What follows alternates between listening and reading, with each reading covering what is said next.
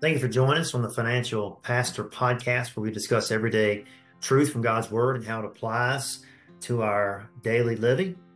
And hope this will help you, encourage you, draw you closer to the Lord. God bless.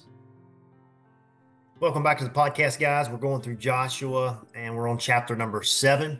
Joshua and the Israelite army had just had a great victory. They had defeated the walls of Jericho. It was an enemy that seemed almost impossible to defeat. It was very difficult to get into Jericho. The walls were, it was double walled. They were several feet thick. There was no way to get through, but yet God allowed the walls to fall down. He showed himself mightily, and they obeyed God. So they're listening to what God said, they're doing exactly what he wants, and they're winning victory.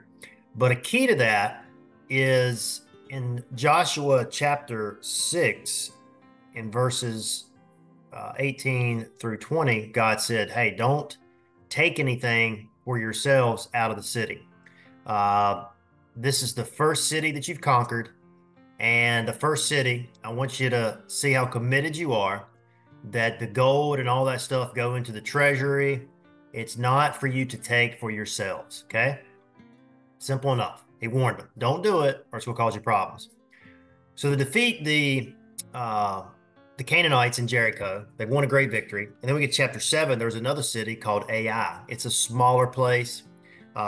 It doesn't look like it's going to cause any problems. And so we read in chapter 7, it says, but the children of Israel committed a trespass regarding the accursed things. Uh-oh, that's foreshadowing of what happened. So they've already done something. We'll figure out what it is in a second. But listen to the confidence they have. The men went up and spied out, and they returned to Joshua and said, do not let all the people go up, but let about 2,000 or 3,000 go up and attack Ai. Do not worry all the people, for the people of Ai are few. They were overconfident. You ever got overconfident? One of the biggest times you can expect a test, and you got to be very careful not to fall, is after a victory, because you get overconfident. And so what happened was the Israelites sent out some spies. They come back and they said, hey, there's not very many of them. Let's not even use the first stringers in this game, this battle. Let's send in the third stringers. Matter of fact, we don't even need 11 players on the field. Let's just send out 7. That's how confident we are we'll win this battle. So they send out less people. We don't see them talk to God. We don't see any interaction with God before they go to battle here. We don't see that God is with them. That is a foreshadowing of a bad thing to happen. When you go out, no matter how confident you are, no matter how small you think the enemy is, if God is not in your midst, you're going to have trouble. And so they go out, they fight, and they lose at Ai. 36 men lost their life. This is all in chapter 7. You can read it.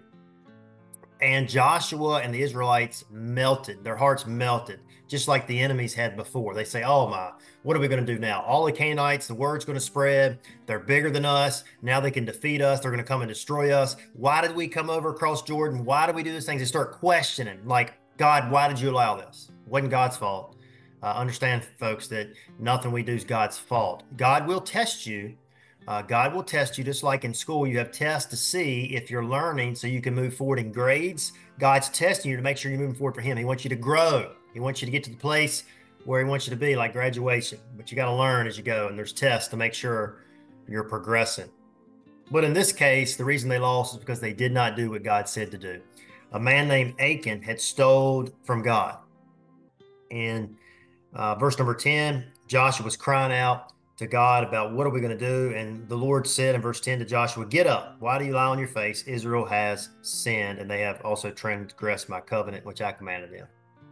Get up. The reason you lost, you didn't do what I said. I said, don't take anything out of the Jericho for yourself. And this man, Achan, has stole from me. I'm sure that Achan thought, man, look at all this stuff. Why does God need it all? Why can't we have it? I deserve it. It's not a whole lot compared to the city, so I'm going to take some of it. And he did.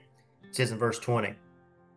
And Achan answered Joshua and said, I've sinned against the Lord of Israel. When I saw the spoils, a beautiful Babylon garment, 200 shekels of silver, a wedge of gold, I coveted it and I took it. 3 things happened. I saw it. Man, that looks nice. I really need that. You know, sometimes you can't help but look one time at something that's wrong, but the second time is your decision to do that.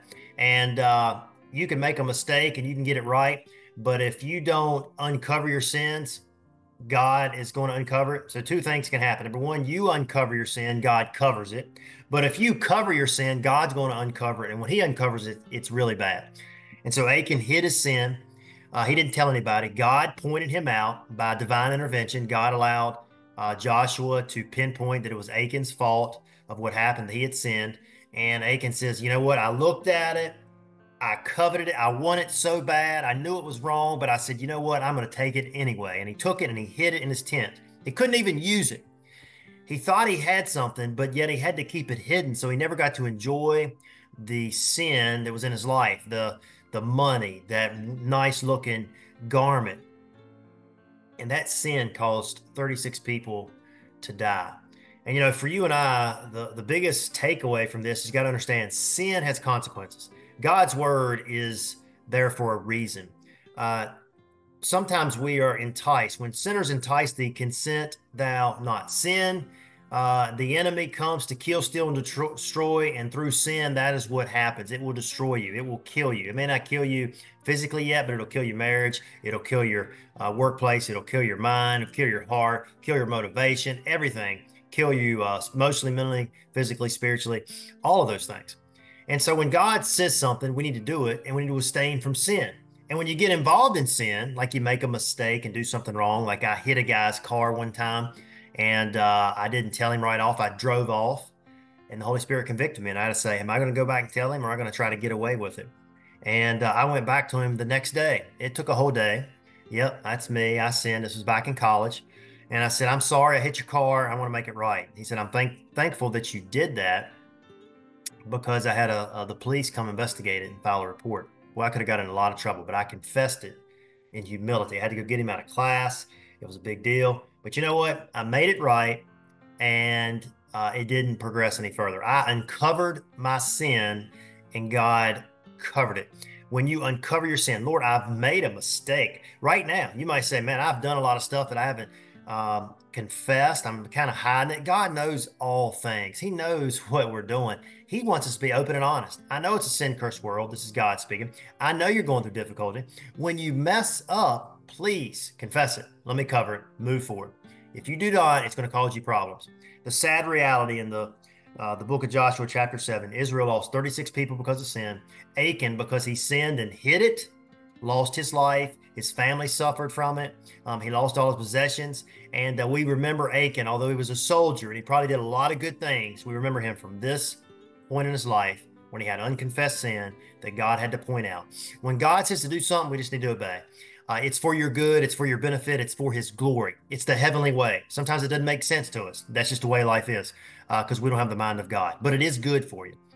In reality, if Achan would have waited just a couple days, God allows him to have victory, and he allows them to take the spoils of Ai. They get to enjoy it. So if he'd have waited a couple days and did what God said, instead of stealing and having something he thought was great, but he never could use it because it was buried and he couldn't show anybody, he could have had that and more, and had it on and wore it, and he could have had it and enjoyed it. But he didn't do it God's way. Got to do things God's way.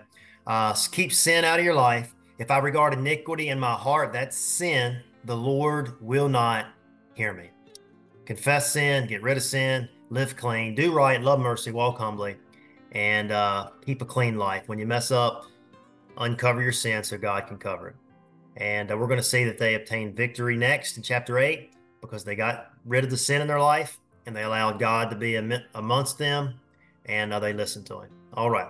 Hope you have a good day. God bless. Thanks so much for listening to the Financial Pastor Podcast. If you have more questions or would like to reach out to me, feel free to do so through email, brandon@alcova.com. You can also go to our website, victorybaptistcf.org. Also on Facebook, you can find us. And we'd love to hear from you if you have any questions. And remember to be encouraged. God loves you. God's got a plan for you. Just continue to walk closer to him. God